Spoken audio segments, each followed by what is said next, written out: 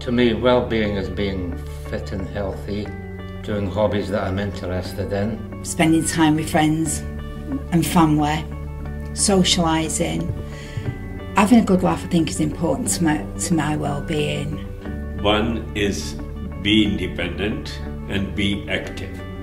My well-being is related to that. It's about being physically well and about being mentally well. It's not every day I feel well, but what would be nice is a magic wand. Looking after myself and also the person that I care for, because that also makes me happy. Being contented and also to look after oneself, that's what it means to me. And knowing what we can achieve, what I can achieve, and going for it. I run a creative writing group. I'm also interested in art, painting. I host the group. I walk for an hour every day, but in that time I've planned a day, I've had conversations with people I want to have conversations with, and then when I get home I have my shower, I'm sort of ready for work. Continuing to cook and make things is very important, if particularly if you've always done it. You don't really want to stop doing things like that, do you? Well-being means to me to be on my own, listening to music, and also to reminisce about things, and also to be at the seaside, so to be near the water, any water. That is me. I've retired from work now. I retired almost 4 years ago to look after my husband. And not long after we retired I got a dog, and because he needs exercise, it's made me go out and exercise more, and I'm quite fortunate that where I live it's about 20 minutes walk from Heaton Park, and it is lovely, and I go there and I do that and I go, look at that. It's having that really good network of friends, and I mean genuine friends. You know, you have loads and loads of acquaintances, but friends, yeah, they help you a lot. It's just knowing that there's somebody there to talk to. I've got 9 grandchildren.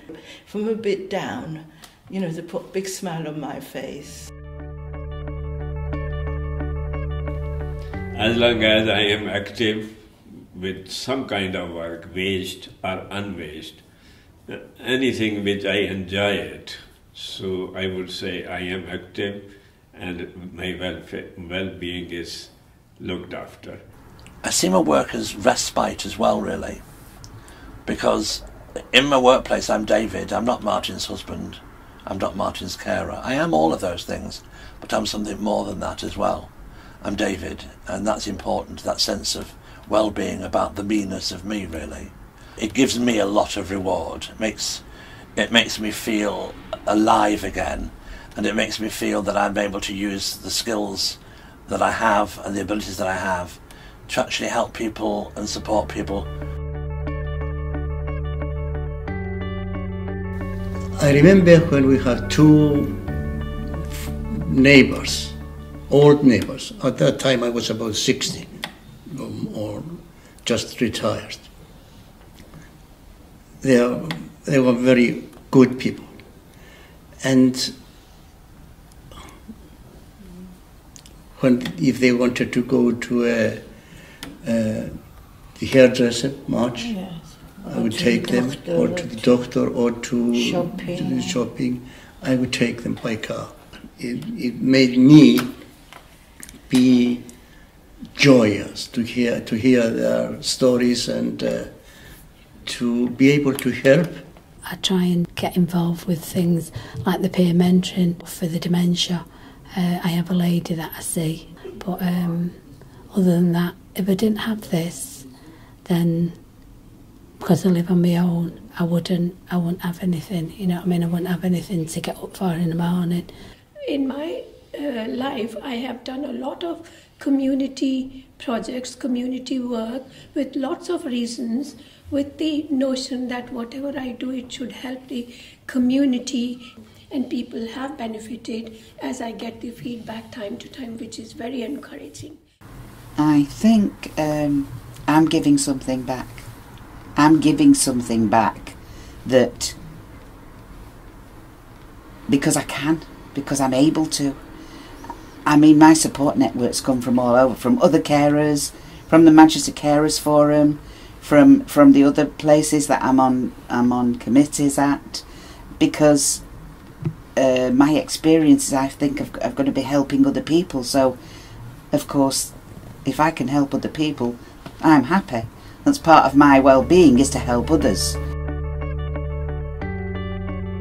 I lost my husband in September. He died very suddenly, and people were concerned that I was going to be on my own too much, but because I've got my dog, I've got to go out to look after him. Had to get back to normal for Spike, which helped me a lot, helped me to get through it.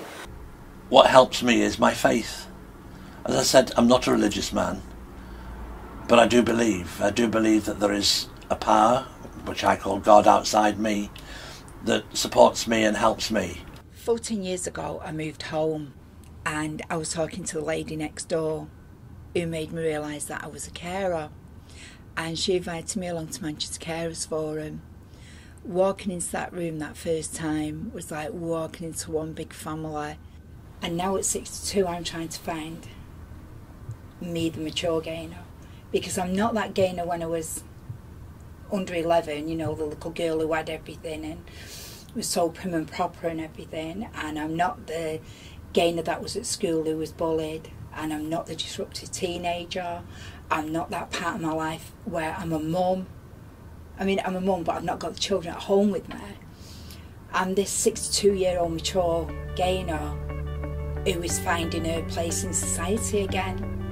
To be able to say what is well-being in a few words is very difficult. It is a very complex thing and very changeable thing. It changes from day to day, from individual to individual, from circumstances to circumstances. So it is not just, well-being is not just alone to do with the physical well-being. It incorporates physical well-being, emotional well-being, mental health, all sorts of things. I've realised that a lot of the things that give me a sense of well-being are either free or cost very, very little. I enjoy feeling the sun on my face after a cold winter. I like going for walks. I enjoy having a cup of coffee or a glass of wine with friends.